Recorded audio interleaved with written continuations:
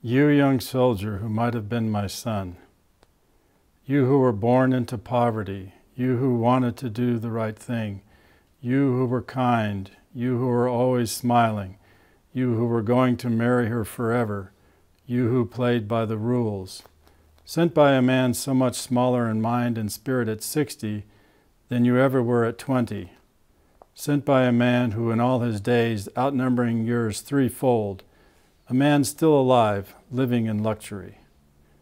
Do not bother yourself when they erect statues with his grimly smiling face. Do not trouble yourself when they build libraries imprinted with his name. He was the mad agent of madness who sent you there to die alone with so many other innocent daughters, so many other innocent sons. Do not bother yourself that you died for his grandiose ego, chosen by our fear. Do not trouble yourself that this truth will never be told.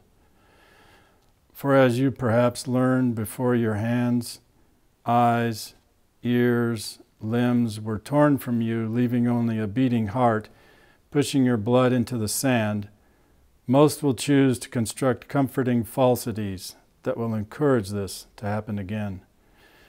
Do not despair that your death and the deaths of your kindreds will be draped with a flag of lies and lifted into the breeze of our fear before the library erected to honor the acclaimed leader who gave the orders. Forgive us, my son. The truth is, most truths are forgotten, including the truth of your blood, clinging to desert sands, moving across the oil below.